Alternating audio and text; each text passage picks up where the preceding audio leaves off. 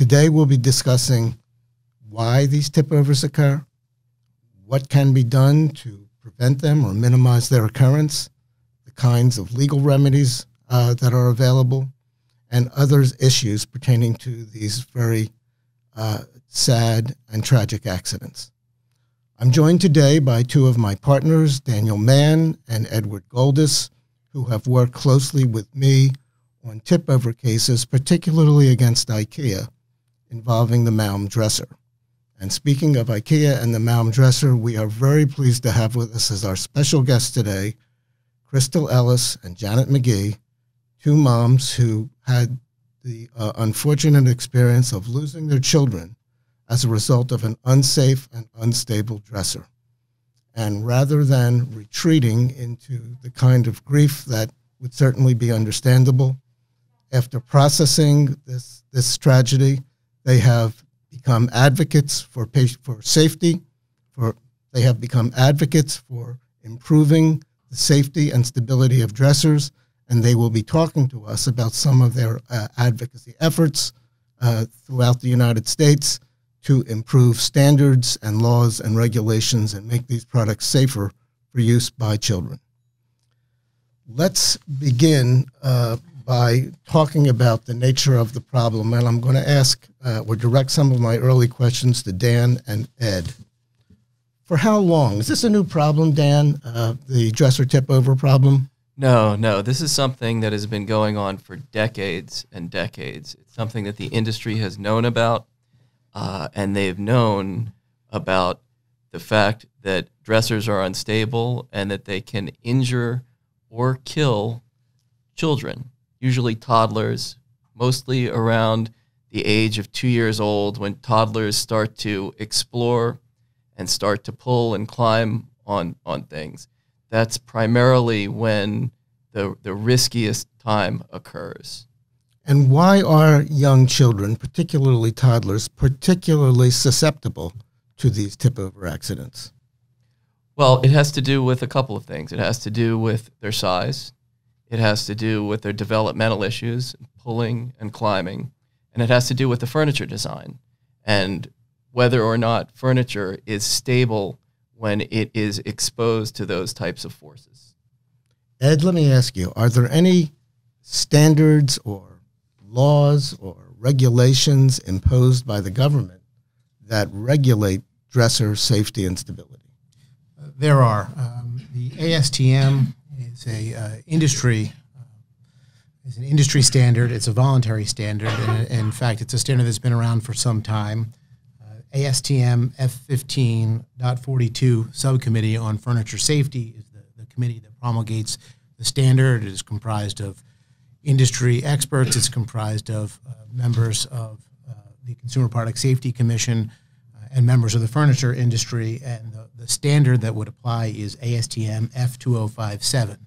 That standard, as I mentioned, is a voluntary standard, a standard that the manufacturers have to voluntarily comply with.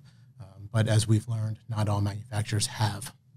And that's an important point that I want to emphasize. A lot of folks are under the impression that consumer products sold in the United States are regulated by the government, that safety standards are imposed by the government.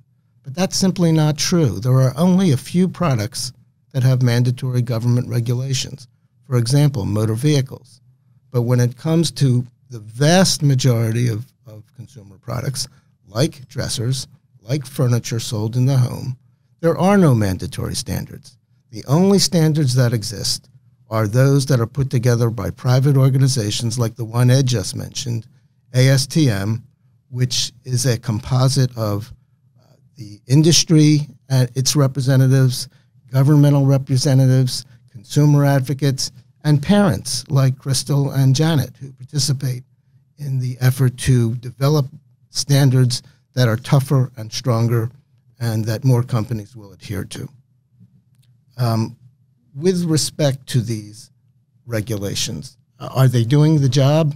Let's talk a little bit about what we've learned in the 5 or 6 years that we've been representing families that have experienced these tragedies. What was it about the dressers that were being sold 5 or 6 years ago, and even today, that contributed to these terrible accidents? Well, I think there are two parts to that question. What we learned was that while ASTM promulgated certain standards and certain testing that dressers had to comply with, there were certain companies like Ikea that ignored that requirement completely and took a position that if the dressers are anchored to the wall, that the required tip-over testing in order to comply with the standard could effectively be ignored. So that's one problem that we learned about.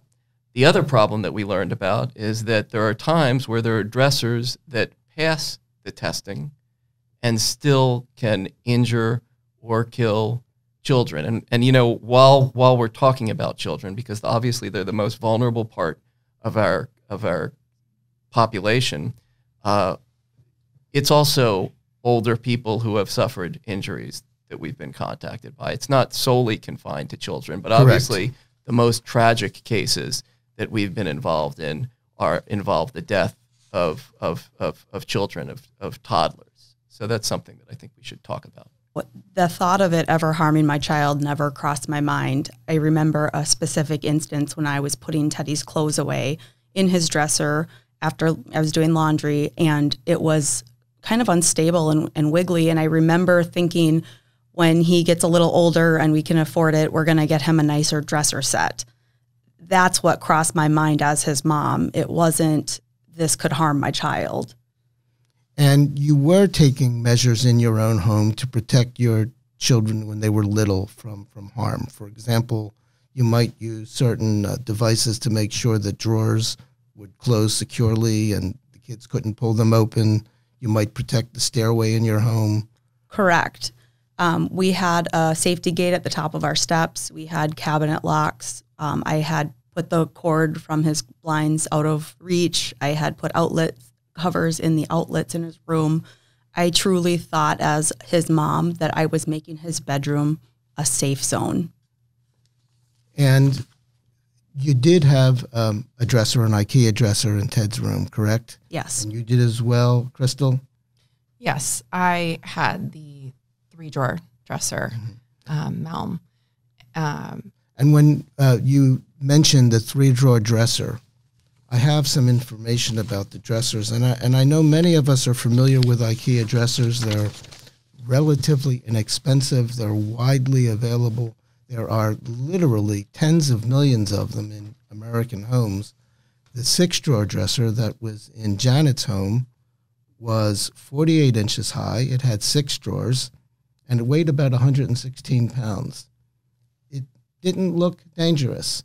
And the 3-drawer dresser, Crystal, that was in your son's bedroom was just 30 and 3/4 inches high and weighed 55 pounds. And we can understand why no one would ever imagine that kind of dresser could cause this kind of injury. Yeah, actually, I picked the 3-drawer dresser because I knew at 33 inches tall, he could reach all of the drawers and practice the skill of independently dressing himself. We live on the West Coast, and so we are familiar with earthquake preparation and anchoring for the purposes of earthquakes, tall bookcases and china hutches and things that are extremely heavy and could create real chaos in an earthquake. I never looked at my son's tiny dresser and thought that it could kill him. And there certainly wasn't any information provided on the dresser itself that gave you any clue that this kind of thing could happen. Is that right? No. There was no indication that this 3-drawer, 30 and 3/4 inch dresser could kill my son. Let me turn back to Dan and Ed, because when we talk about product liability cases, that's kind of a term of art that perhaps not everyone is familiar with. But in Pennsylvania, in states across the country, Minnesota, where Janet lives, Washington State, where Crystal lives, there are laws that require products to be safe for their intended and foreseeable use. And I'll repeat that. when a manufacturer of any product, any consumer product or really any product at all, sells that product in America, that product must be safe for its intended and foreseeable use. And that means if a manufacturer has an understanding of how the product is used, for example, that little children may pull open more than one drawer at a time, that they may climb on the dressers to reach an object in a higher drawer or something on top of the dresser, they have an obligation under the law to make sure that that product is designed and built to be tip resistant, to be stable, and to be sturdy for the use that it's regularly put to. That's the law of product liability. And is that what is your understanding of how that product liability law applies to a product like a dresser? You want to take that, Ed?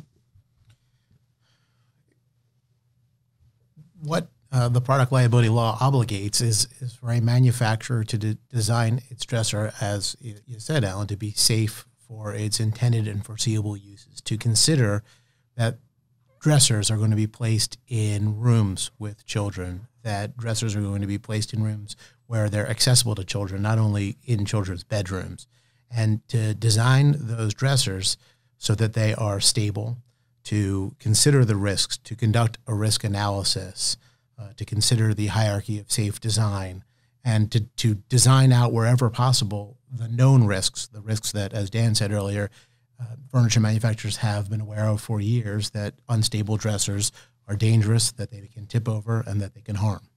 And like the good lawyer you are, Ed, you're using some terms of art that we use in the law, like the hierarchy of safe design. I guess that's really an engineering term. What does that refer to?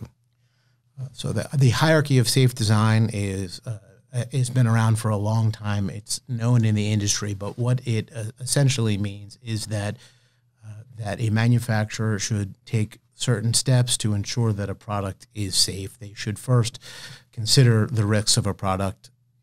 If they are risks identified, if possible, design out those risks. So change the design of their product to ensure that those risks do not exist. And there are a number of steps in the hierarchy, but another of those steps would be if a manufacturer cannot, through its best efforts, design out a risk, and some products have inherent risks, then that manufacturer should warn against the risks, something we know that furniture manufacturers have not and do not do. Yeah, Crystal. One more thing. I think one of the things that also really bothered me in the understanding of what happened to Camden in this process was that there's some misunderstanding about how kids can die. And I think when we look at any sort of product liability, the assumption I think with dressers is that they can fall and crush children to death. And so when you're looking and educating parents and looking at this 30 3/4 inch dresser, I don't think they picture that a child's head can get trapped in between the drawers and asphyxiate. That the idea is that we need, when we're educating, to let them know that the short dressers are deadly for different reasons, but the outcome is still the same. In your experience as advocates for improved product safety, what have you learned about what can be done to improve the safety and stability of dressers? Is it just inevitable that there will be tip-over risks and they will fall and children will die? Or can these products be designed and made differently so as to minimize the likelihood that these accidents will occur? Products can be designed, dressers specifically, can be designed to be tip resistant. There are products out on the market that do that. And for companies to say, or manufacturers to say that that's not something that they can do is just untrue. Maybe they haven't thought about it enough. Maybe they haven't figured it out, but it is possible. And furthermore, if it truly is something that, having it anchored to a wall is something that is absolutely crucial for it to be used safely, then why aren't the anchor kits attached to the back of the dresser when you purchase it? really a customer, I don't think should have to anchor it to a wall. I don't think I should have to finish making it safe as a mom. I think I should buy a product that's safe and it's possible. Right. We know that dressers can be made to be untippable.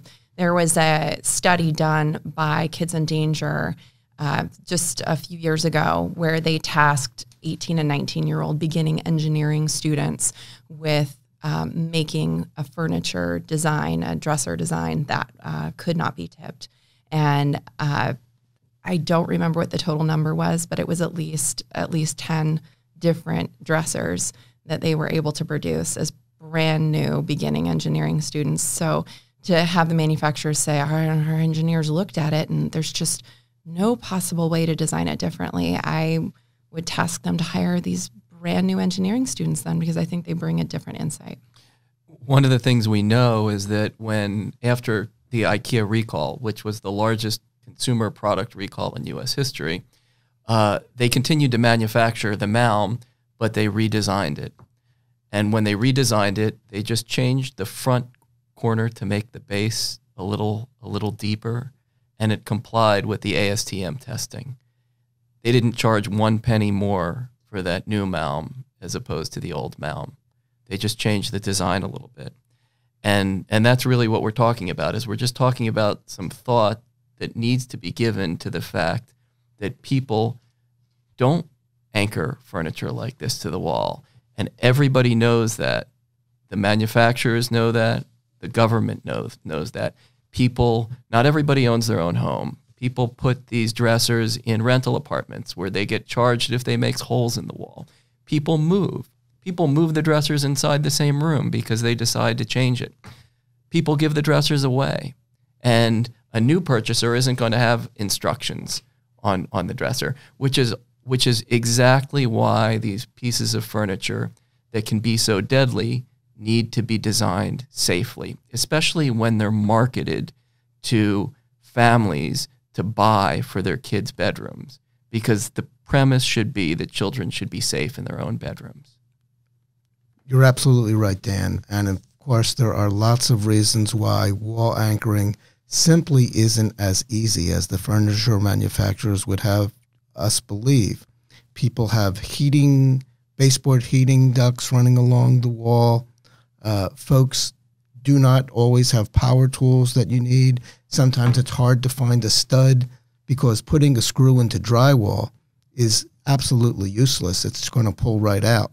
So this is not easy, and that's why Crystal and Janet and Dan and Ed are so correct when they say that in the first instance, while wall mounting is a good thing, and we certainly encourage it, dressers should be safe and stable on their own. Janet, you made a good point. Every consumer product sold in this country is required to be safe upon sale. And particularly the IKEA dressers, were unsafe at the point of sale until the consumer took action to try to make them safe. And that's not the way it should be. No, but it's a great way for the manufacturer to blame the consumer for the problem.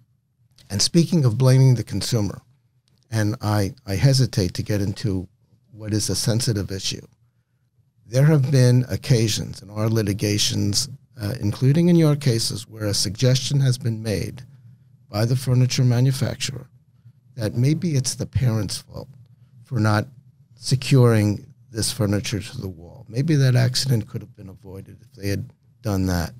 How do you respond to that? I respond by saying, first and foremost, it's not my job to finish making your product safe. Secondly, you're making a lot of assumptions about my know-how of tools and my access to them. The fact that I would even know that I had to put it into a stud without finding out as it's ripping out of the drywall.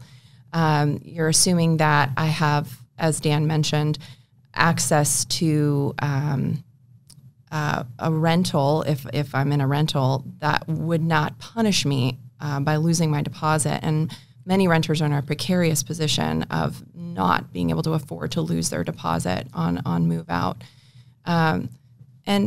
And honestly, on the plate of consumers, of all the baby proofing that needs to be done, most of the baby proofing that is successful, as I've seen, as Janet mentioned, I had baby gates. I had outlet plugs. I used the little blind cord winder. I had my car seats properly installed by a firefighter.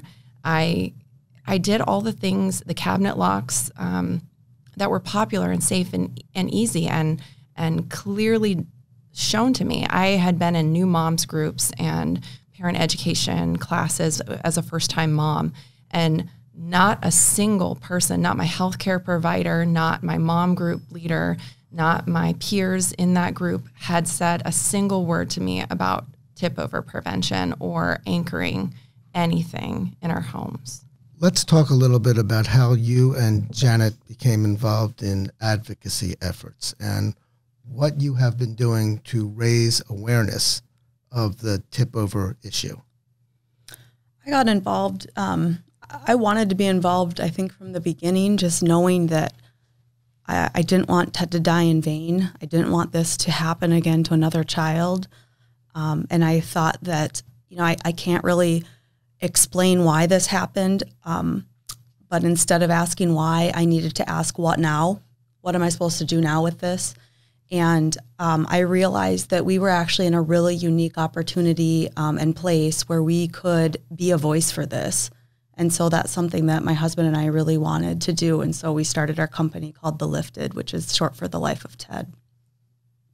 And Crystal, I know that you've been involved yourself and that you've offered testimony and you've made appearances and done some writing and speaking. Tell us a little bit about what you've been involved with. Unlike Janet, it took me a lot longer to come to this road. I had a lot of fear with the parent shaming, and I think that's a huge hurdle that I had to get past, that I could take all of the negative comments and feedback. And they can be pretty vicious, can't they? Oh, yes. And honestly, the manufacturers, that's another thing that they count on, is that the parents will sit in a circle and shame each other so that they don't direct any of the responsibility back on where it deserves to be, which is with the manufacturers.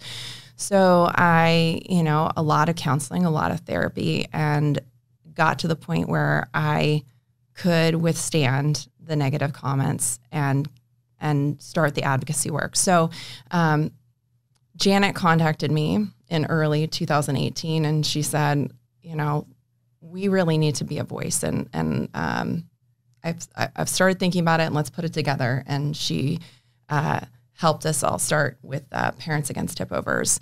And running with that mantle, I am one of the only people in the group who did not start my own not-for-profit or LLC. And I said, can I just run with this as Pat? And everybody unanimously jumped in and said, sure, you'll be the voice of Pat. So, and we are all the voices of Pat. But it's the opportunities to spread the education message have been enormous in this last year. I have reached out to my state and national PTA. We're getting tip-over prevention on the national legislation platform so that all of those parent advocates can start that. We've also reached out and had lots of feedback with other consumer advocacy groups who have supported us.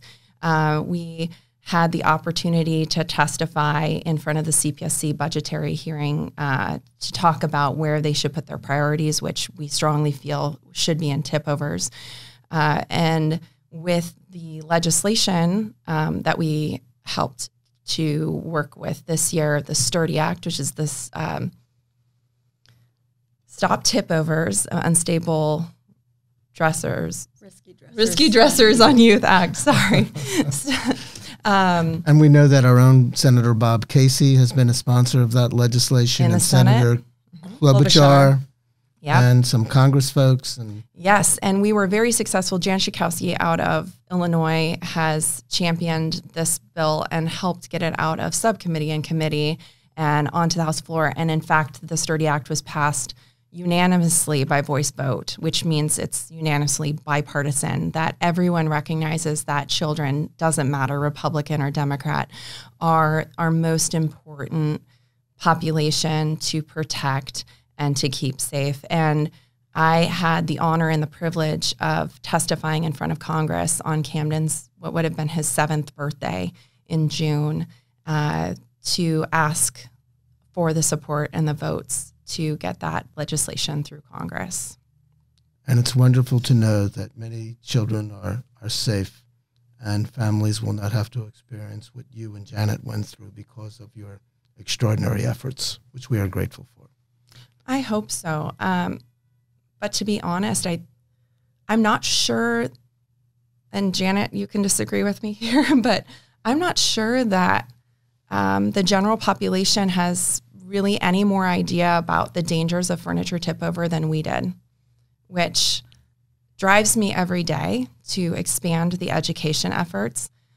But I truly, with the numbers being unchanged, I don't see a change in the behavior because of the reasons that we mentioned, with the difficulties of anchoring, and without a mandatory standard, a tough mandatory standard that takes into account dynamic testing, and without the cooperation of manufacturers, and the idea of parents believing that this just can't happen to them if they've even heard about it at all.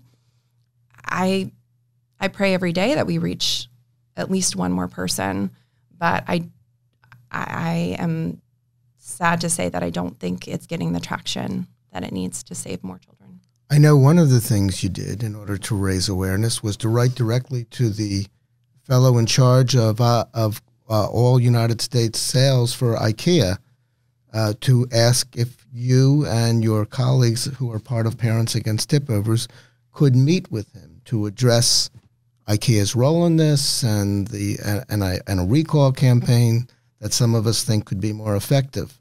What happened after you wrote that letter? Well, as Janet can attest, we were deeply, deeply hurt that a company that we trusted with our, honestly at this point, our family safety, that we believed had our best interest at heart, that they betrayed us. They betrayed us as their consumers. Our brand loyalty meant nothing to them.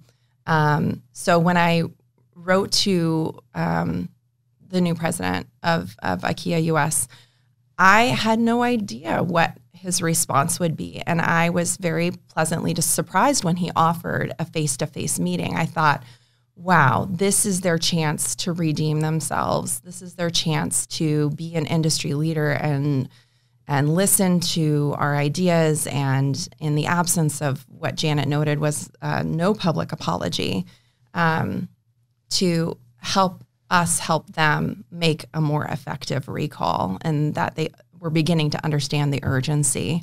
So I was very pleasantly surprised to get offered that face-to-face meeting for our group. But unfortunately, when I went to schedule that meeting for this week, they time and time again told us, no, actually, we're sorry, you misunderstood. We didn't mean right now.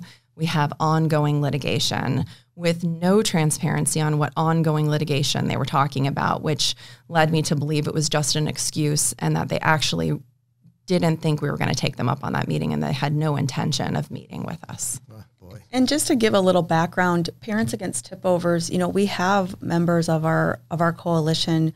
I think of like Brett Horn in Kansas City, Missouri. He meets with manufacturers on the regular. We've met with other manufacturers before. This is not a new thing. I mean, it's a relatively new thing, but it's not unprecedented for us to reach out to a manufacturer and want to work with them. In fact, the voice that we can bring as a consumer is so valuable because, one example is we were notified by a family, our Parents Against Tipovers group, of a near miss that happened. A dresser fell on her autistic 3-year-old son, and they knew what manufacturer it was, and so we sent the picture over to the manufacturer and said, "Hey, we heard that this happened. Do you know what dresser this is? We want to work with you. We want to try to figure out how we can help you and how we can bring exposure, and transparency to this issue." And no response. While legal solutions are certainly not the end-all and the be-all when these tragedies occur, there are legal remedies available to families when an accident happens. Dan, talk a little bit about what we do at Feldman Shepherd when we're contacted by a family that has had or experienced a tip-over accident involving a child. In cases like this, first of all, one of the things we do is we speak to the parents about what they're experiencing, because unfortunately we've been down this road before with other parents who have suffered losses like this. And it's our goal to try and do some things sooner rather than later in order to protect their rights, because I think, as both of you can attest, Crystal and Janet, the way that you feel in the first month and the second month and 6 months later changes. It's not that you ever get over anything like this, but in the very beginning, parents just don't want to talk about it. And something that and in both of your cases, the dressers, I'm trying to remember if they even stayed in the house, or maybe that they went to a relative's house. One of the first thing that parents do when this happens is get that thing out of my house. And that's one of the worst things that can happen from the perspective of a lawsuit, because we'd like to have this critical piece of evidence preserved. In my case, my sister actually called Ikea and demanded they remove it from my home while we were in the hospital, waiting to see if Camden was going to live or die. Mm-hmm. She said, get to their house and take it out of their home immediately. So fortunately, in our case, we sent it right back where it belonged. So one of our jobs as lawyers is to try to be sensitive to what our clients are going through, while at the same time trying to do our job to preserve and collect the evidence and to make sure that we prepare the case as strongly and as well as it can be prepared.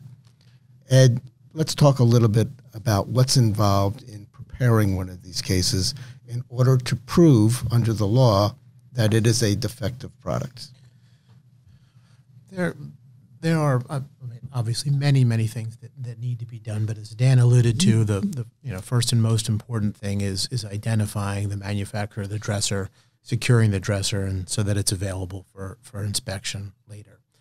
Another critical element of any case is an attempt to attain as many exemplars as you can, so that without disturbing the product that's involved, the dresser that caused the incident, to make sure that you have dressers available to test, to establish what occurred, to establish that the dresser did not meet the standard and was not safe. In other words, prone to tip over.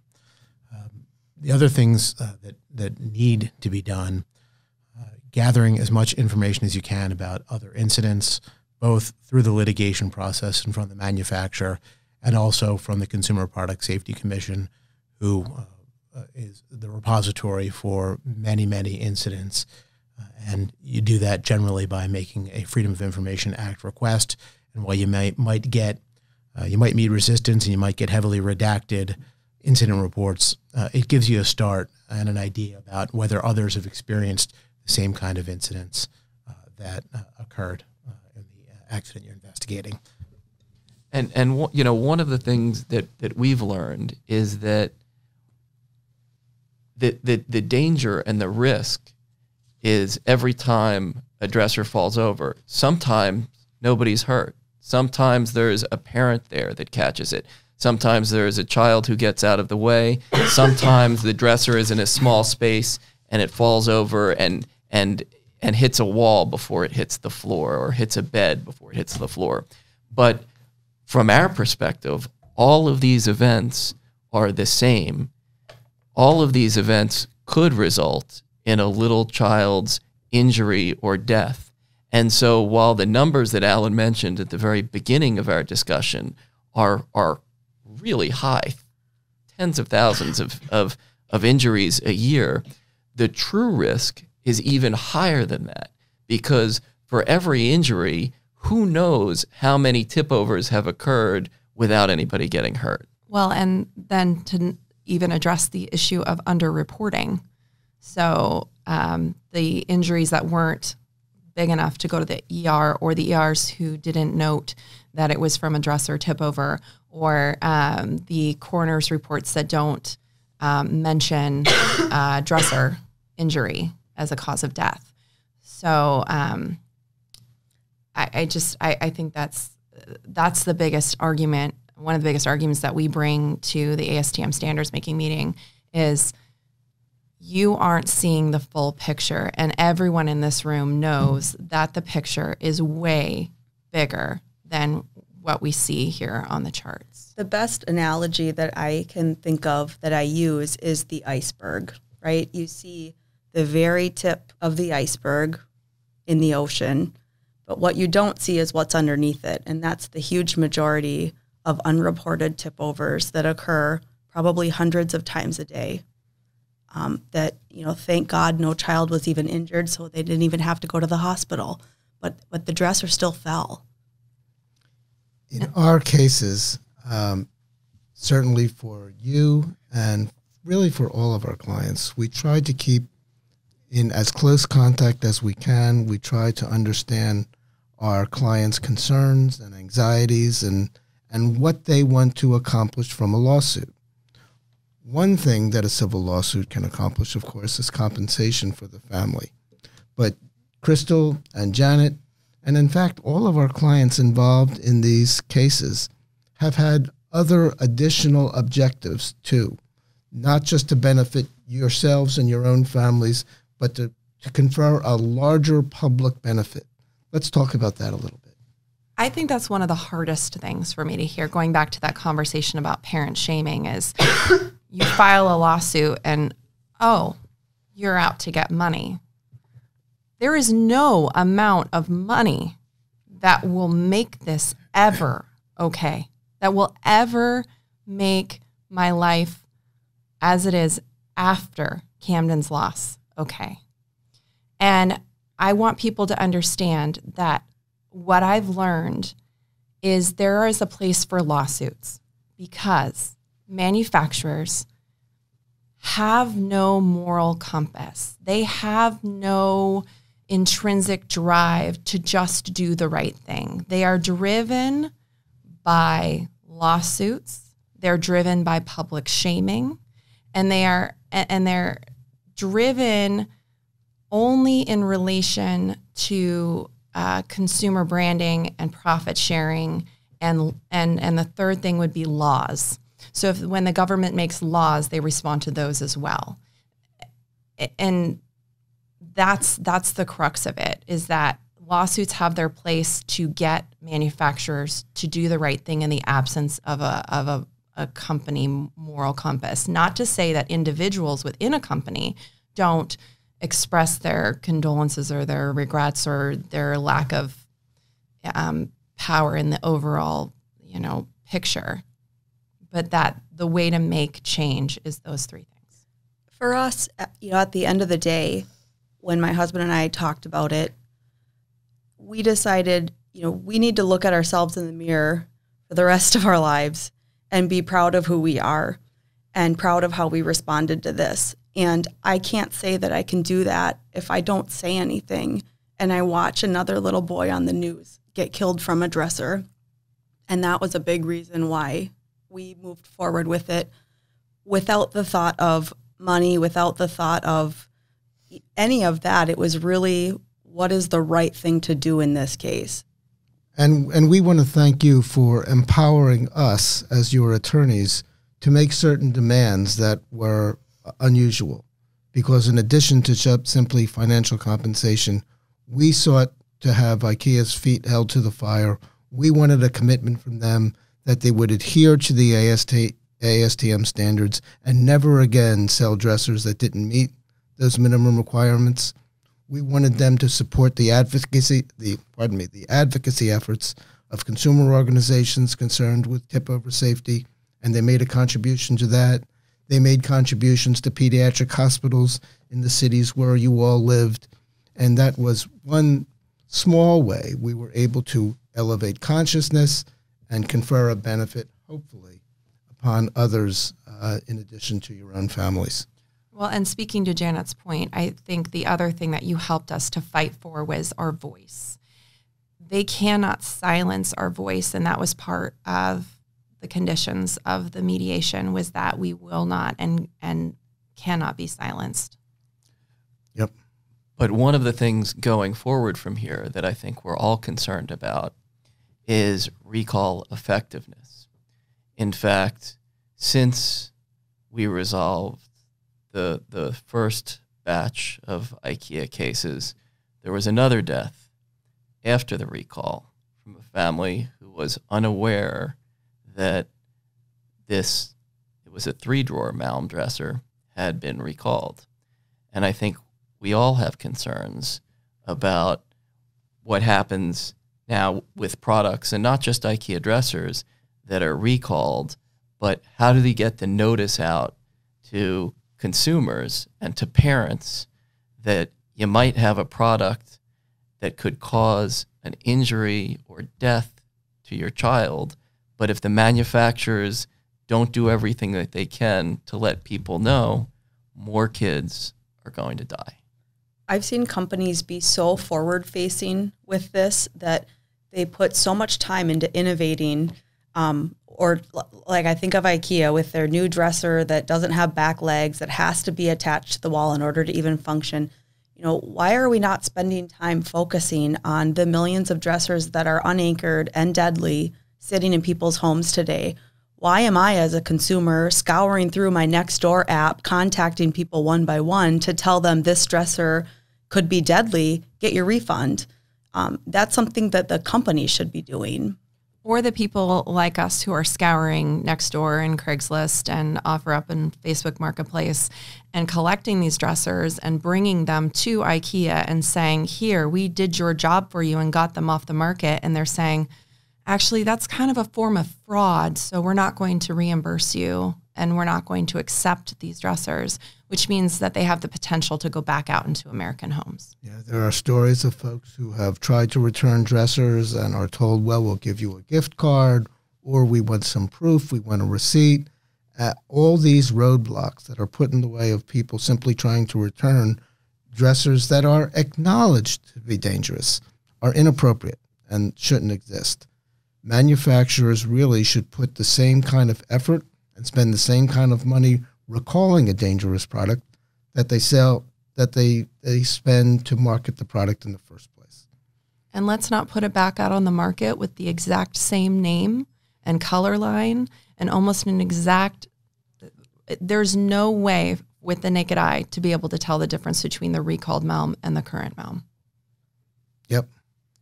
Any final thoughts, Dan, Ed, on this issue? Janet? I was just going to add, one other thing that I've witnessed, and I'm sure Crystal can attest to this too, but, so many times I hear the manufacturer say, well, yeah, but that was sold under the old standard before 2014. We've created a new standard since then, a safety standard, and it's stronger, and it is, that's true.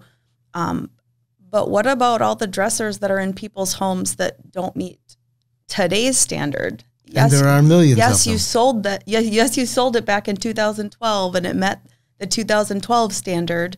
But does that make it less deadly? I mean, I just don't understand why there's no responsibility there. It's like, well, just because the standard changed doesn't mean we just wash our hands of it and move on.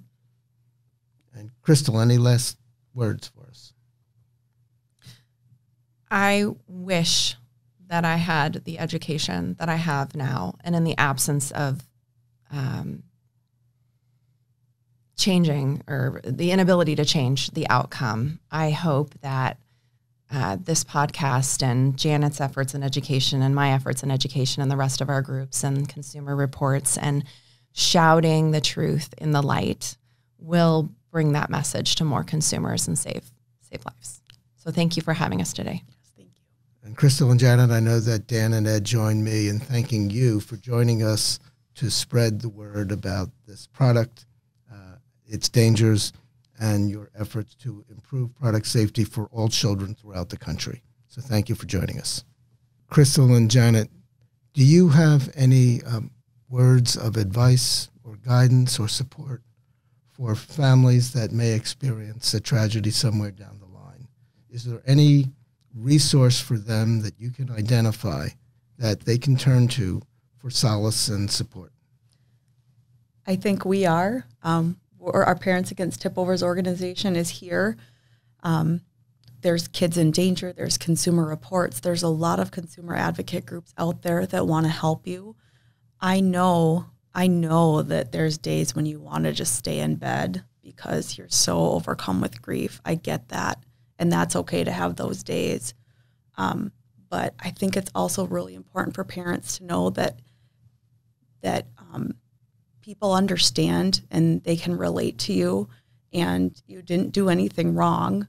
And you have a powerful voice in a product safety tragedy. I want parents first and foremost to know you are not alone. I think in the first days, weeks, months after Camden died, I knew no one else that this had happened to, and I had no idea how prevalent the danger was, and I felt very alone. And I want them to know that's not true. We're here. And how do parents contact Parents Against Tip-Overs or any other resource? We have a website. We're on every social, which is www.stoptipovers.org. We're on every social media channel, Twitter, Facebook, Instagram. We have people monitoring all of the inboxes on those channels to get people the resources that they need. So if you don't want to comment publicly, if you want to ask privately, reach out. You don't have to be in front of a camera. You don't have to testify in front of Congress. We have lots of people on our team that are quiet advocates, collecting the data, being a strong voice in other ways. And we encourage you to reach out so that you know that you're not alone. And I would encourage you to reach out if you've had any near-miss incidents where your child wasn't injured, but a piece of furniture still fell. And I would encourage you to reach out if you've ever tried to participate in a recall and you've had problems, because we are a consumer group that wants to fight for you. And we want you to know that even with tip-overs that don't involve an injury or a death, we want you to still report all of them to saferproducts.gov, which is the CPSC's way of tracking these incidents so that we can get better numbers, so we can have a stronger picture of what's happening.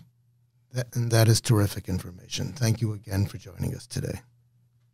Crystal and Janet, Dan and Ed, I know, join me in thanking you for being here with us today, for sharing your experience, and for allowing so many others to hopefully learn from what you've been through, to have their awareness raised about this issue so that we will have safer products in the future so that children can be safe